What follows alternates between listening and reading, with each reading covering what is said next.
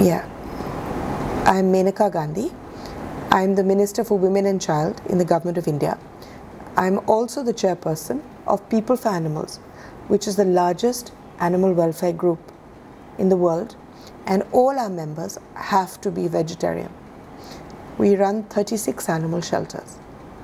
For what's happening, abuse of animals, what you are doing to them, how to improve the situation, or how the stuff is very difficult, but at least minimize, reduce, and make people more aware of what the situation. Well, the first step would be to become vegetarian and to make as many people vegetarian or vegan as possible.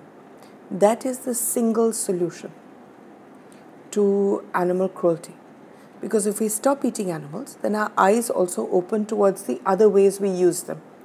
For instance, using feathers for cosmetics, turning them into leather for shoes, using them, for instance, using animal fat in sweets. All this comes out of the single basic slaughterhouse unit, which provides meat to meat eaters. If we could stop eating meat, the whole world would change immediately. We would have better air, much more water. We would have 10 times the amount of forests. We would have regulated rainfall. The greenhouse effect would stop, because the greenhouse effect is not caused by CO2 as much as it's caused by methane.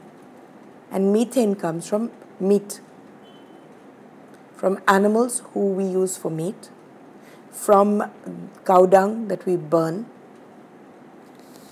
All our forests are reduced by animals who go into the forests and eat free, reducing the forest.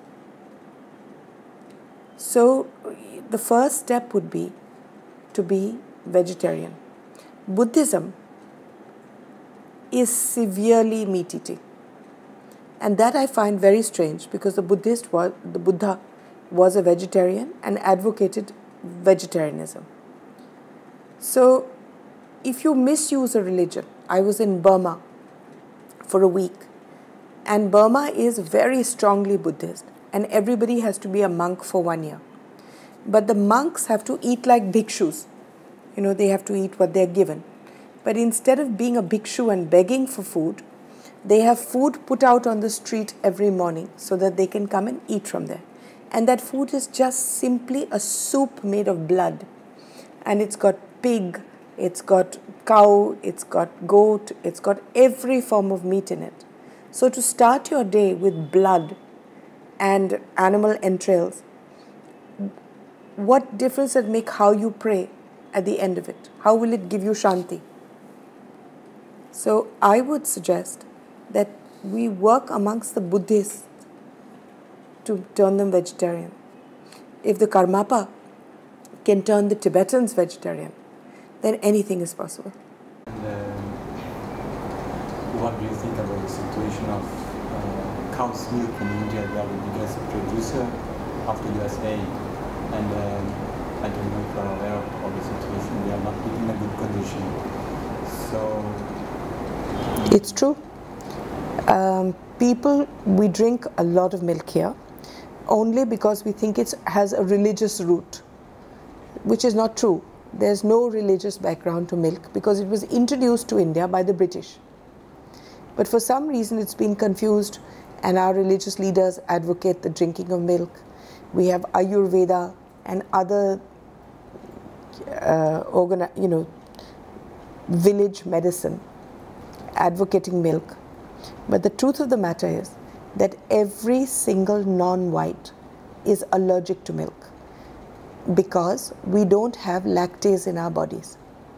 Only 40% of white people have lactase. So they can drink milk, but we can't. So we drink it, it causes diseases. But more importantly than what it causes us, we use cows for their milk by selling their calves for slaughter. So we are the biggest exporters of beef because the milk trade always feeds into the meat trade. That's where they get all their animals from. So if we stop drinking milk, the whole meat trade would also dry up. And therefore it's important not to promote milk. And cows are in a terrible situation, terrible. Now, the meat that we export, much of it is from pregnant cows. So it's really sad how they are taken in overloaded trucks, taken to illegal slaughterhouses, cut open, their calves are taken out, sold separately. But how can we make a change about that situation? Like, for example, the milk industry here, how can we at least improve? I don't think we can stop people to drink milk. We have people working with dairies. The problem is that milk in itself, if you're going to drink the milk of a cow, then her own calf is going to go for slaughter. So how can you improve it? I don't know how you can improve it.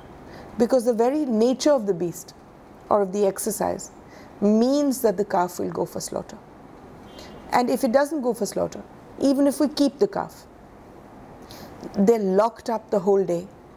They're separated from their mothers so that they don't drink from the udders directly. They're given the maximum of 1 kilo a day or half a kilo.